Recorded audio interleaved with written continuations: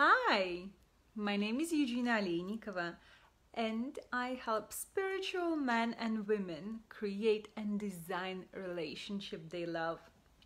Welcome to my life. I haven't been on in a while, and I thought let me just jump on and see how you guys doing, and just as well bring you some value. So I'm very excited about this topic because it is something that is really special to my heart personally. So today's topic is, are you giving your power away? So I'm working with people all over the world, and very often I hear a question, how can I stop giving my power away?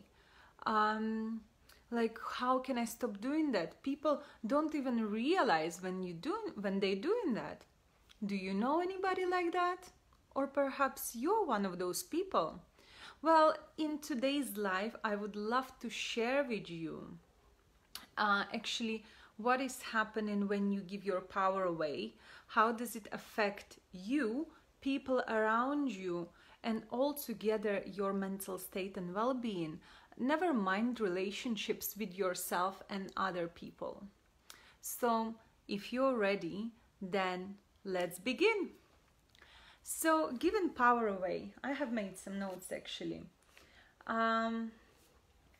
So what is giving power away? And giving power away is when you actually give to somebody responsibility making decisions without you having a say in it. Like example of that would be, it's like, hey honey, let's go to the theater. Okay. Hey honey, let's go to the shops. Okay. Hey honey, let's go to for a walk. Okay. And actually, when sometimes you don't feel like going to the theater, or sometimes you don't feel like going to the shop, or sometimes you don't feel like going for a walk, maybe you have a headache, maybe something like that, but you do things anyway. Or let's say it could be as little as, okay, what would you like for dinner? Oh, I don't know. Hi Lady Spencer. Oh, what would you like for dinner? And it would be, oh, you choose. So you choose, and then it's like, oh, I wish that we would have steak. Well, honey, then I have asked you what would you like for dinner, and you said nothing. Therefore, you like kind of gave the responsibility of making that decision to me. And now you're not very happy with the outcome. Well, this would be a very, very prime example of giving the power away. And how does it work? It's like it starts with a very, very subtle things like having a dinner, and perhaps not wanting the same things for dinner, but one of the people in this relationship would be like not sharing that because, oh, but I don't want to upset you. You're cooking and you can choose what you want to cook, but I don't want to upset you. But then when you sit down at the table and you're not really enjoying what you're eating, then all this effort went into preparing that meal, and you actually cannot even enjoy that because it's not something that you have chosen. So then your partner is upset, you are upset. Well, first, in the first place, you didn't want to upset your partner of choosing what you want for dinner. But then what happens then at the dinner table when you like giving all power away to choose what you're gonna eat, and you didn't like the choice, then neither you or your partner or people around you, like let's say their children or guests or whoever, are happy because you have made the decision that you will leave that power in hands of somebody else who gonna make a decision for you, which like most often is not the best decision. Sometimes is, sometimes isn't. Let's be honest, it's hit and miss. But the truth of the story is that always the person whom, like when you're giving your power away, always gonna be a bad guy. Whether it's like man or a woman, it doesn't really matter. When you give away the power of making the decisions for you to somebody else, that person always gonna be a bad guy, because they can't please you every single time. And this is the truth of it. It's like they can't make a dinner that you like every single time, because you choose, take responsibility away from making a decision so you wouldn't be a bad guy. And then it's like give all the responsibility. It's like giving a key to the happiness to somebody else, and then say it's like, hey, you're responsible for me being happy. So without, it's like, this is yours, this is your responsibility. Well, in the whole truth, how can somebody be responsible for your happiness? This is too big a responsibility. And it, like, if you don't know what makes you happy and you can't speak up about your own happiness and your decisions and your desires, the other person has nothing to do with that. They can try make you happy all they like, but I can tell you what, this is not going to work. And sooner or later it becomes hard, because what happens, you are trying to look good, so you don't have any responsibility. It's like, oh yeah, but I'm not responsible for making this decision. Oh, it's not me who cooked this steak, it's him or it's her.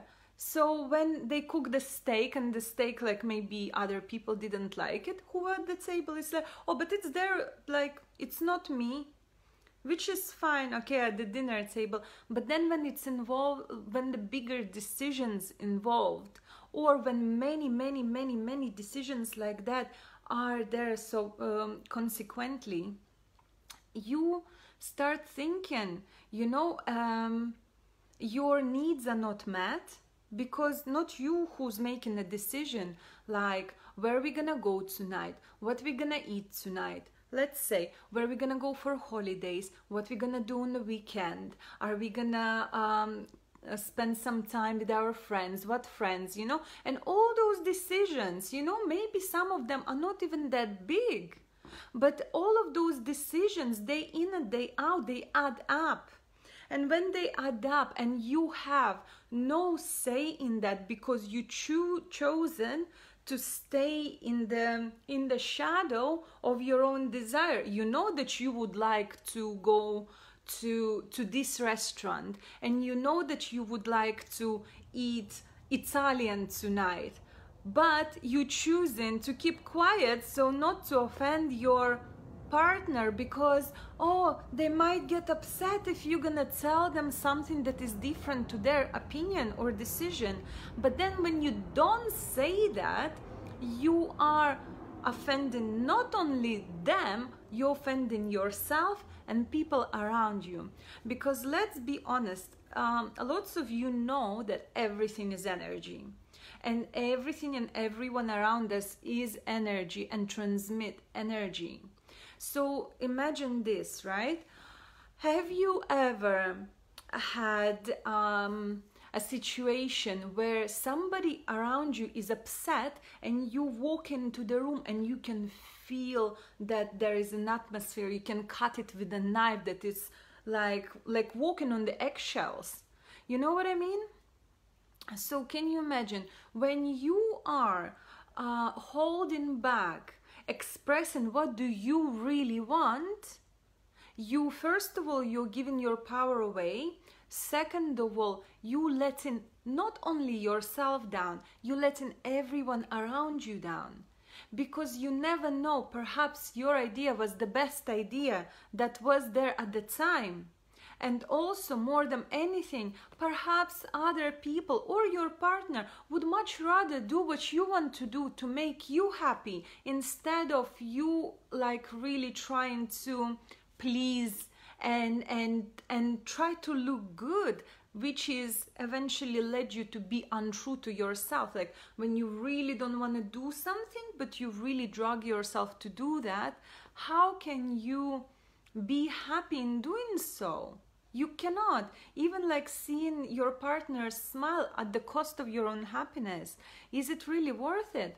Where you could actually have a conversation with your partner and says like, hey, listen, I know you want to go for Indian meal today, but you know what, I really fancy like a pizza. What do you think about that?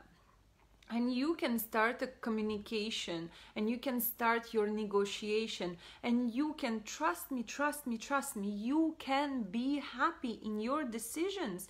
Even perhaps you can go to the restaurant where is a mixed menu. So your partner gets Indian, you get pizza, everyone's happy. You know what I mean? So when you communicate your true desires, not only you do a service to yourself, but also you do a service to the people around you. And most of the time is those closest to you, those closest who you don't want to offend, but then end up offending them and yourself on much bigger scale. So it's not only like being untrue to yourself when you give your power away, but it's also actually letting yourself and people around you down. So I really, with this video, I really want to give you an opportunity to think about what is your behavior with your desire. How is it like? Do you actually do what you want to do? And not only do what you want to do, but when you're in a relationship with your partner or with your friends, it doesn't really matter. You don't have to be like engaged or married or whatever. And if you are, that's great too. Pay attention to how are you behaving in your relationship, in your communication with other person, because this is the signs of codependency, when you're trying to please your partner without actually acknowledging what do you want and sharing that.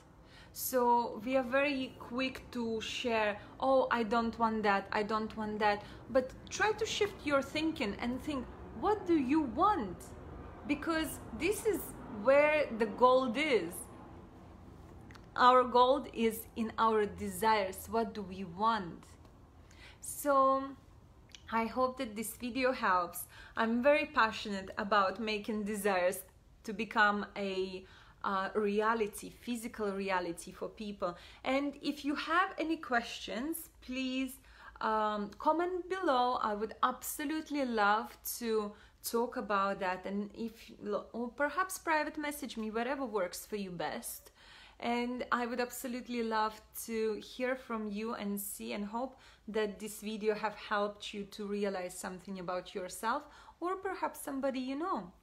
So on this note, I wish you a fantastic rest of the day and take care. Lots of love. Bye.